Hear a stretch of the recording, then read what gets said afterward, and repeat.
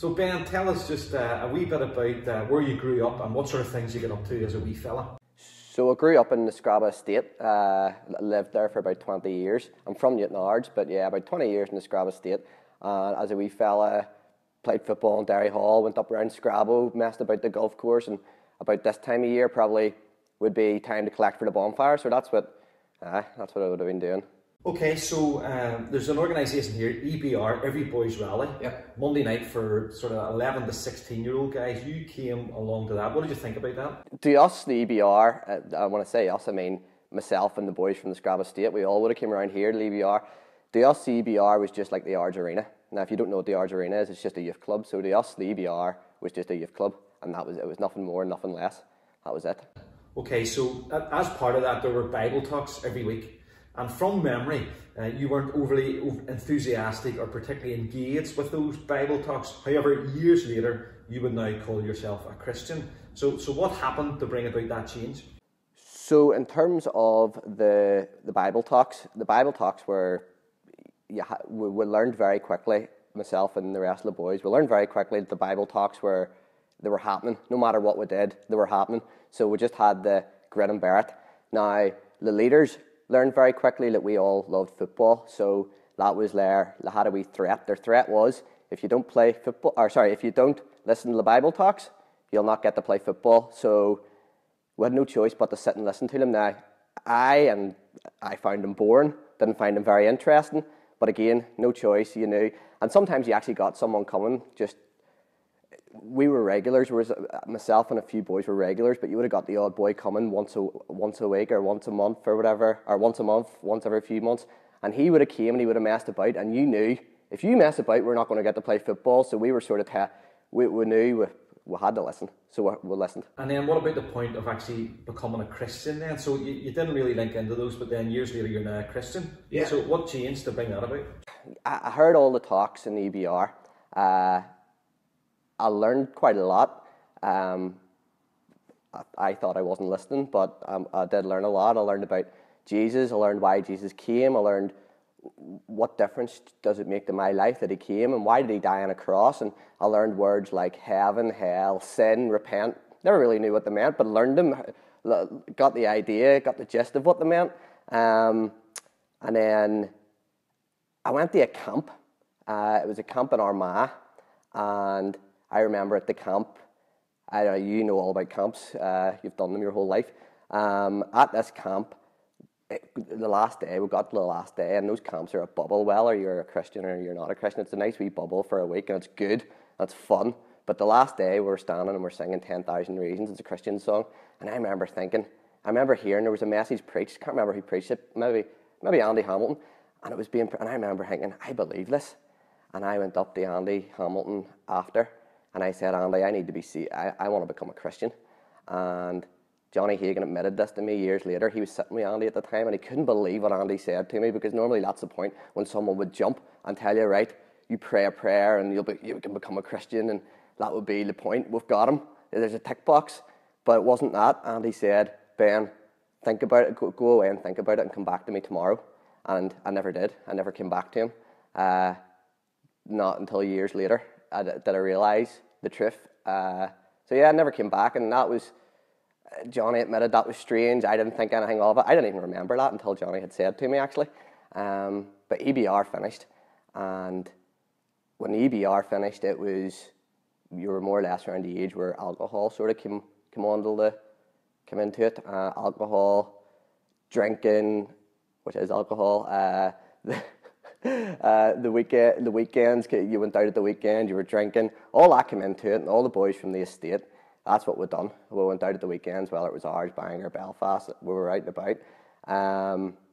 Now, that became better, and it became more important to me than anything I ever heard in EBR. Johnny Hagan kept in contact with me quite a lot after the EBR days, and he would have invited me to five-a-side football, and that was for ages. I went to five-a-side after the EBR finished, and that was my connection to Scrabo Hall. That was my connection to here, and he eventually invited me to Christianity Explored.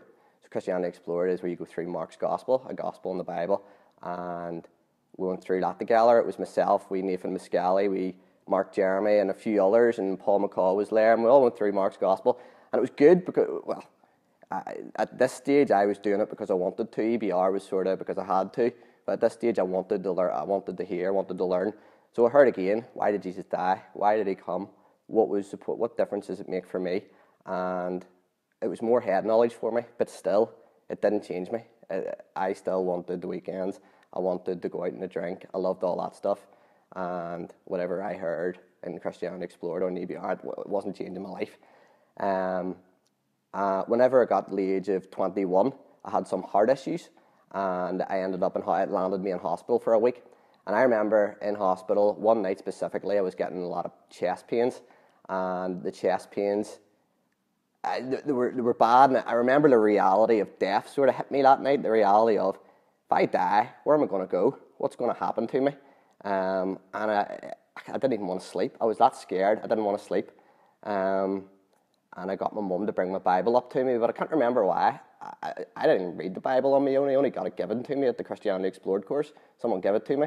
I never read it on my own. Wouldn't have known where to start, but I wanted my mum to bring it to me anyway, and I don't know why. Maybe it was comfort that I knew there was something in there that was different, truth. It was the truth. Something in it was comforting. But anyway, I got out of the hospital, and then I went and I just lived my life as normal for the next few weeks. Drinking, weekends, working, just life is normal. And I remember at the time I actually had a girlfriend, and I'd been with her for a few years. And so yeah, life is normal. And I remember coming home one night on the drink, and I remember being upset, like actually upset, like crying upset. And I'm not a big crier, like I don't really like it, but I remember crying because I remember thinking about that night in the hospital, and I remember thinking, I actually believe. I believe in Jesus. I believe that he did come into this world and die for me, and I am a sinner, and I need my sins to be forgiven, and I'm not living as it should be for him. And I remember shouting. People must have been looking out their window thinking, what's this nut doing? I was having my hands in the air, thinking, I was looking up, and I was, forgive me, Jesus. I want to live my life for you. I don't want to live for myself anymore. I want to live for you. Forgive me for the way I've lived my life. Forgive me for my sin. And that's what it did. And then it sort of hit me. I think I realised the next day that my mind was not changed that night. My mind was changed in the hospital that night whenever I was freaking out. My mind was changed. I believed in Jesus. I believed in the gospel. I believed in the good news. But I remember thinking the next day as well about the consequences of the decision to become a Christian for me, what the consequence would be. I had to tell all my friends. I had to tell my family. I had to tell my girlfriend who had been going out with for a few years. And that scared the life out of me.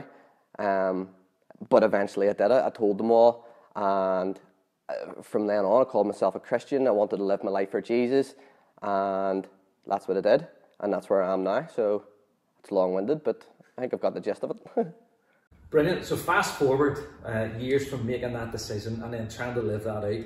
If you had one message for people watching this video, what would it be? My message for anybody and everybody would be that Jesus is coming back. He's coming again, and he tells you in his word that he's coming again, and that's the message. And the reality of that needs to hit us, because not only is he coming again, you might not be here when he comes again. You might be dead. You could die tomorrow. Or you could die within the next hour. You don't know. And the reality is, you could be separated from God forever because of sin.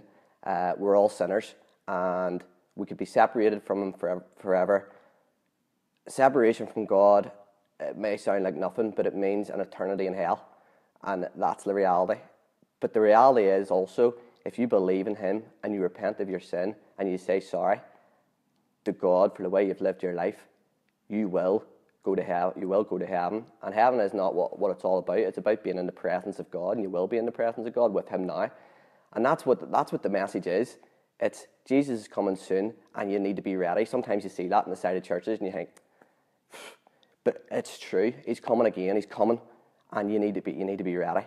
And it's so important. And that my wee girlfriend there, who I was with for years, I still talk to her, and she might not see this, but I do still pray for that wee girl. Pray that she'll be saved, and I pray for all my friends that I used to run about with, that they'll be saved. And that's the message. He's coming again. So please take this seriously. Be ready.